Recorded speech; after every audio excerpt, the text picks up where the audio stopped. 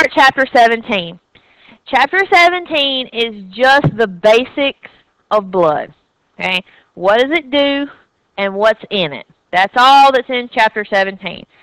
When we are going to talk about blood pressure and the names of all the blood vessels, that's Chapter 19. We're going, oh yeah, you know some of them do. Your carotid, your jugular, you just never thought about it like that, right? So that's later. Chapter 17 is just what's in it, what does it do, okay? Functions of blood. Before you look at it, I stand in front of it. What does blood do? Transports oxygen. That is the number one most important thing your blood does, okay? The transporting or distributing of materials is the number one job of your blood. It doesn't just transport and distribute oxygen. It also sends hormones around, right? We just talked about hormones. That's the way your hormones travel. Just almost as important as oxygen is transporting around the waste products. Number one waste product is carbon dioxide, right? It carries carbon dioxide one direction and oxygen the other direction. It's just as if your blood does for you may not automatically think of are the regulation and protection functions of blood. Your blood regulates your body temperature. How does it do that? Have you ever noticed that sometimes areas of your body get hot, right? Fever, things like that.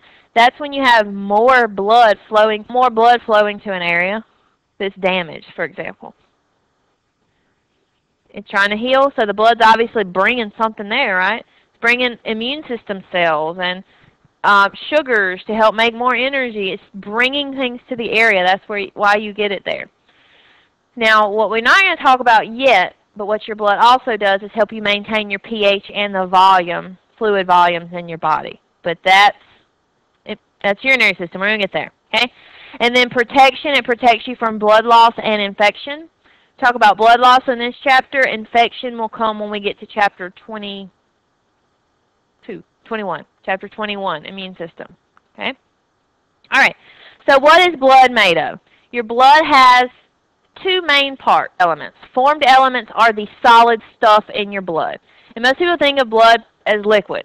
Well, it is mostly liquid, right? Because the ground substance is made up of mainly fluid. But there are actually quite a few formed elements, solid stuff that's alive in your blood. You have erythrocytes, leukocytes, okay, and platelets. Erythrocytes and leukocytes sound horrible, but they are things you already know. That's just the proper name. Erythrocytes are red blood cells. Leukocytes are white blood cells. Okay, so that's just the proper name of them. Platelets are just little pieces, and we're going to look at all three of them. The plasma, as I said, is mainly water, but there's lots of other stuff. And I didn't list it all. It's all in the table in your textbook, table 17.1, I believe. But the stuff that's in your plasma is stuff in the water, okay? These represent something that is not alive. If you've ever seen somebody have plasma taken, if you've ever given blood or given plasma, it's a pretty different process. If you took just a test tube full of blood and spun it really fast, it would be red at the bottom, kind of a yellowy color on the top. The red at the bottom is all of the solid stuff, the red blood cells and the white blood cells sinking to the bottom because they're heavier, they're bigger. At the top is the plasma, okay? So when you just go give blood, they just poke a needle in you and they take your blood out. When you give plasma, they put a needle in you and take blood out. It goes through a machine that separates these two things.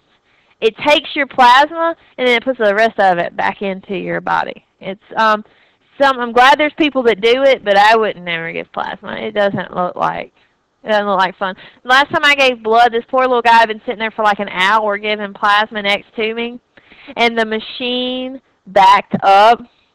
And he ended up, they couldn't take any of his stuff, and it backed up and started backing up towards his needle, and it started swelling in his arm. It was horrific. He had this big bruise. It was horrible looking. So ever since that, I thought, oh, my God, I'd never give plasma. But I'm glad there are people that will because it looks pretty bad.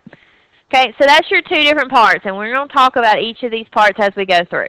Okay, The first one is the erythrocyte. So I put this picture back on your slide, and we looked at this picture back in Chapter 4, right? You could all look at that and tell me that was blood, right? Okay. When we look at this picture, the little light pink circles, those are the erythrocytes. Those are your red blood cells. They look darker on the outside and lighter on the inside. That's because they have this shape to them. It's what we call biconcave. It's thicker on the outside, and then it dips in on the inside. The reason your red blood cells can have this shape is because they're really neat cells. They're the only eukaryotic cell on Earth that does not have a nucleus. They are basically just shells with hemoglobin on the inside of them. We're going to look at hemoglobin in a minute. That's pretty much the only thing in there. And I always think this is kind of neat to write down because most people just don't think of it this way. They don't have organelles either. Well, most people say that's just because they don't need them. What would happen if a red blood cell had mitochondria? Your red blood cells have hemoglobin. They're carrying oxygen. Your oxygen is used to make energy, right? So if they had a mitochondria, they would just use the oxygen they were trying to carry to other places. So it just doesn't make any sense for them to have organelles. That's why they're empty. The process by which we make red blood cells is called hematopoiesis. Sounds horrible, right? Okay. We're not going to talk about all these phases, but I want you to see inside of your body you have something called a hematopoietic stem cell. You have those in your bone marrow. As adults, you still have those. Okay, a lot of people hear the word stem cell and they automatically think just from a fertilized egg. That's the only place you have stem cells. Not true. Stem cell just means undifferentiated cell. The cell can become more than one type of cell. So this hematopoietic stem cell, if it starts going this direction through this pathway, it can make red blood cells.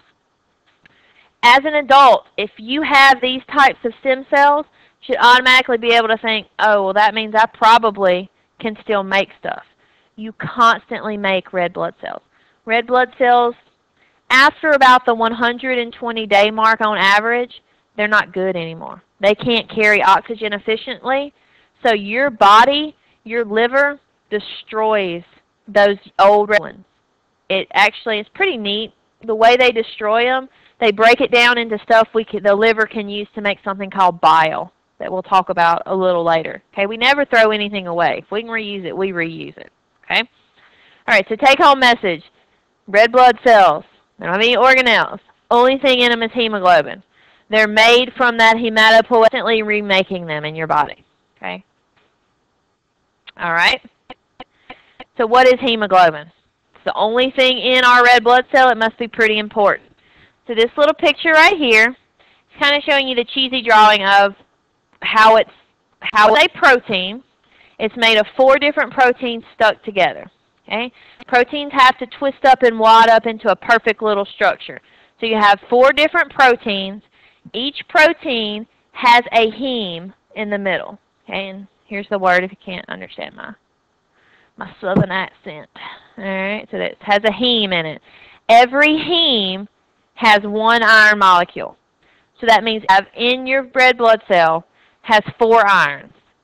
That's a really important number to know because the iron is what the oxygen attaches to.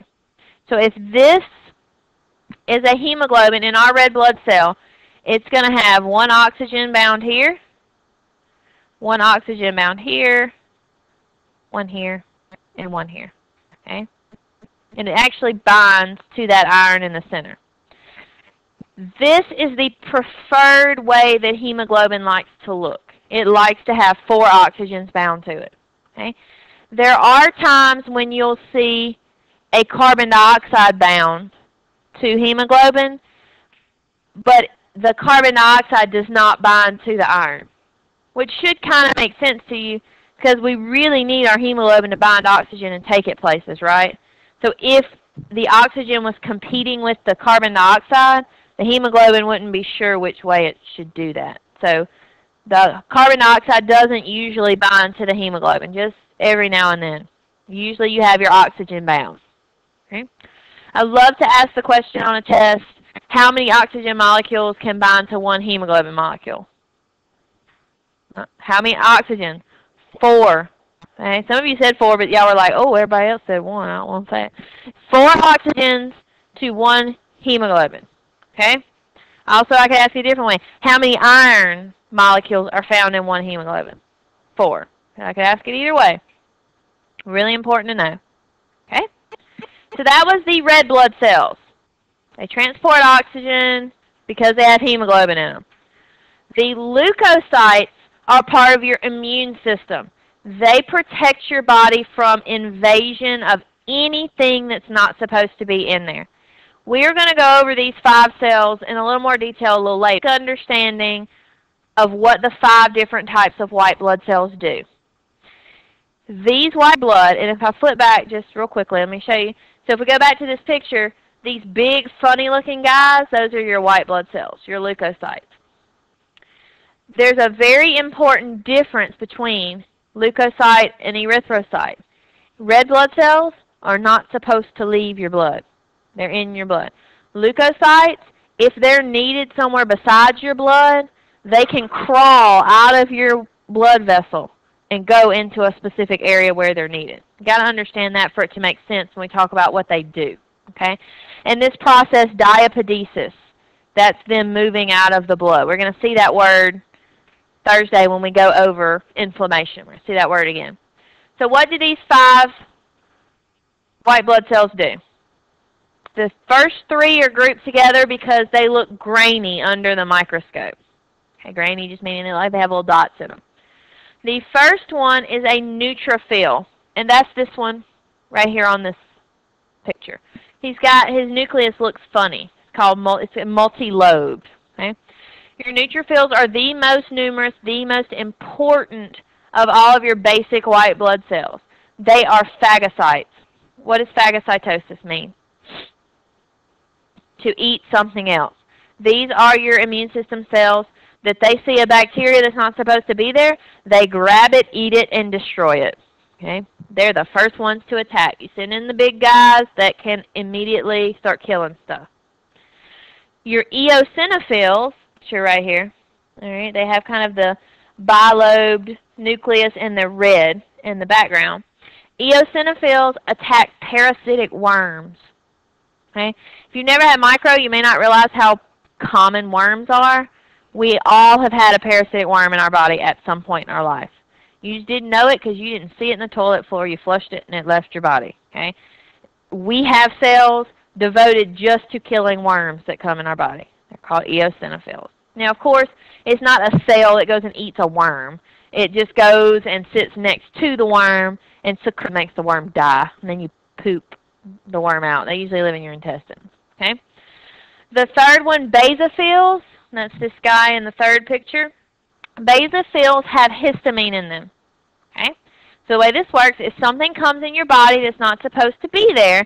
The basophil is the tattletale. That's why I always remember it. He sees it and starts releasing histamine, telling all the other cells, hey, I found something. Y'all come help me destroy it.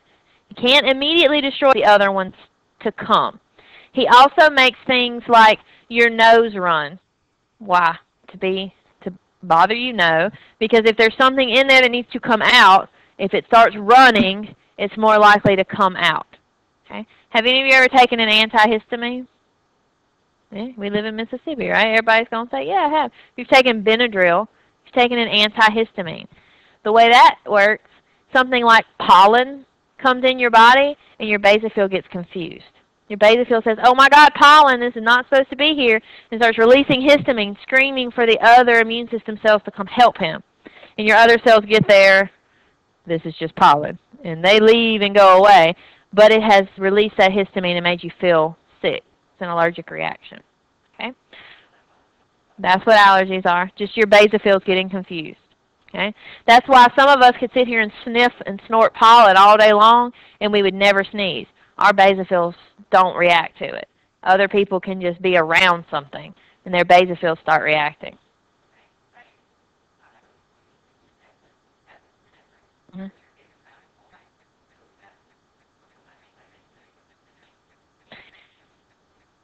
No, it's a little bit different in the EpiPen.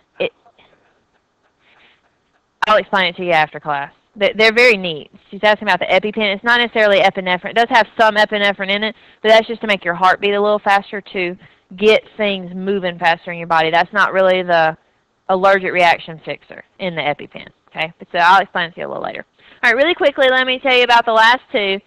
They are called lymphocytes and monocytes in the picture. Lymphocytes are first and monocytes are last. Lymphocytes are your T cells and B cells.